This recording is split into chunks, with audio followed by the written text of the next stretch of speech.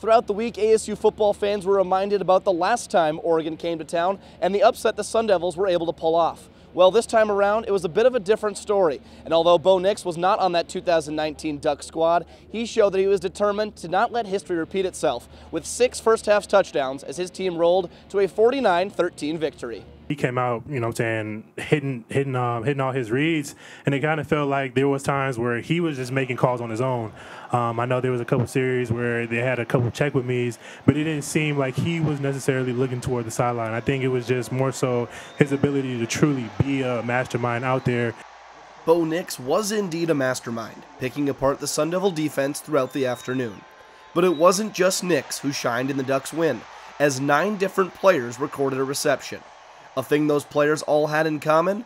Their ability to run after the catch, as the Sun Devil defense struggled with tackling from start to finish. They're just hard to tackle.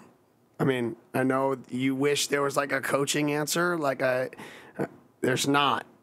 There's a one-on-one, human, tackle him. Sometimes that dude's really good and he makes you miss. Sometimes you tackle. And really good teams on offenses make that guy miss and go score. And really good teams on defenses tackle that dude every time. That theme of guys just being better was evident all afternoon on both sides of the ball. Head coach Kenny Dillingham was very honest about where his team is at and what they need to do if they want to reach the level of teams like Oregon. You've got to get bigger, stronger, faster, and like I told our guys in the locker room, that's the offseason. The offseason work, right? You're not just going to show up and beat a team like that. There's a reason they're really good, right? You've got to show up in the offseason every single day with a mindset to work and get better and think about those games where we just get physically dominated. And you have to say, okay, that's why I'm in here right now, because I remember that moment where we couldn't do anything.